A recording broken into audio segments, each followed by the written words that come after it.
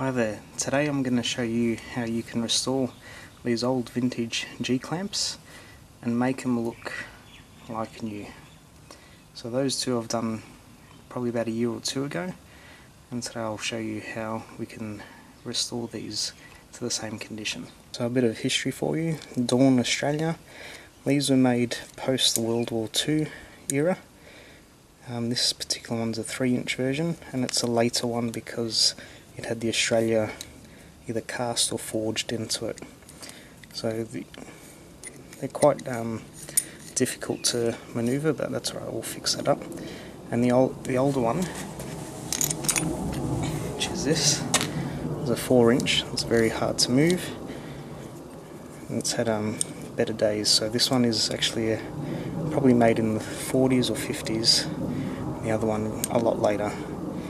So that's the same model behind it. So we'll show you how to bring it back to new. So the tools that you'll need are a drill, some wire brush attachments, or you can use an angle grinder, some spray paint which we'll use at the end, some dirty rags, masking tape, and some mineral turpentine. Alright, so to start we'll just give these a quick clean, some mineral terps.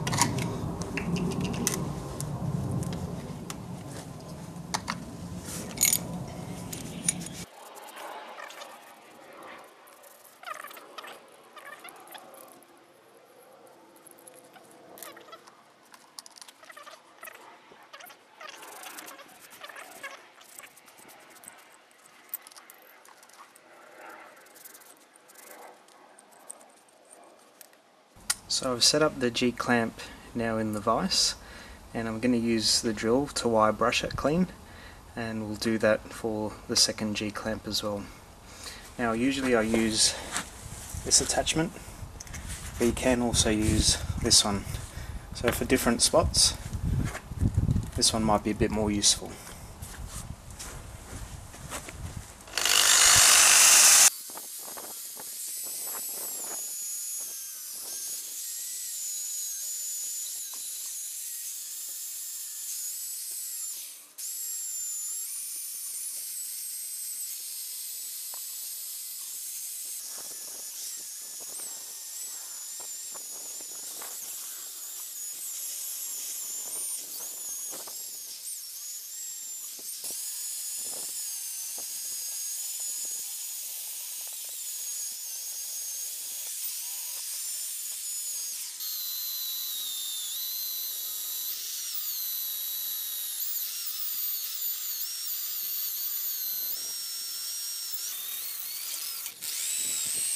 So that's the end result of all our wire brushing.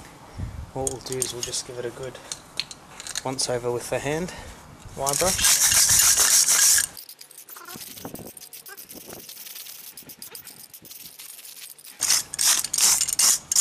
And then we'll just get some mineral terps and just give it a good clean.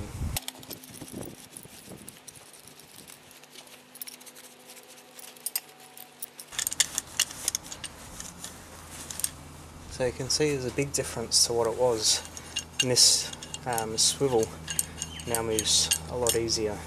You can start to see some of the bare metal and even some of the original markings. So there you go. So that's one, and one more to go.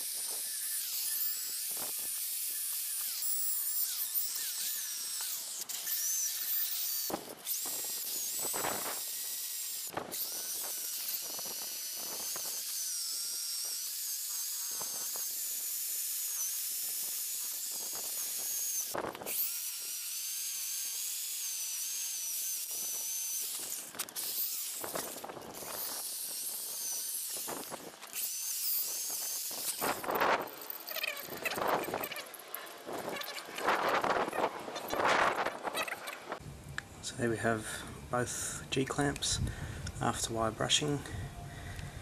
You see they've come up quite nice and clean compared to what they were. So that surface is pretty good to paint on, so good idea to give it some mineral terps, let it dry, and then apply your first coat.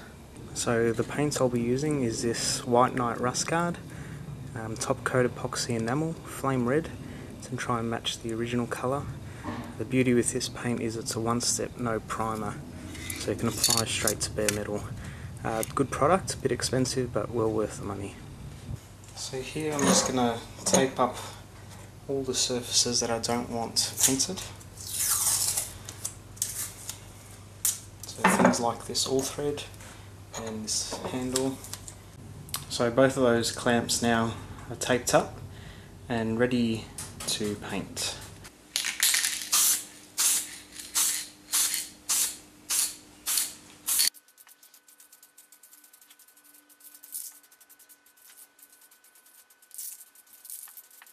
Okay, so it's been about 24 hours since we gave the first coat, so now we're going to give them a second coat.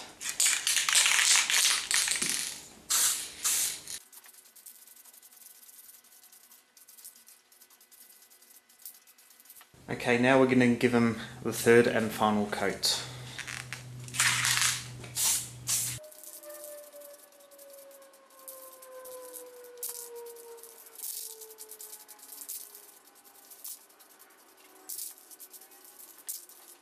So this is the end result of the painting, and I've just taken the tape off to reveal the all thread.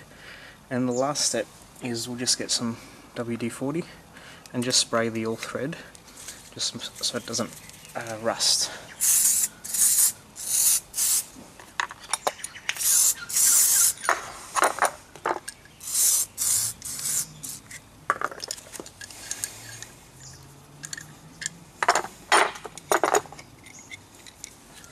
So there you go, that's how you restore a G-clamp back to its original condition. Thanks for watching.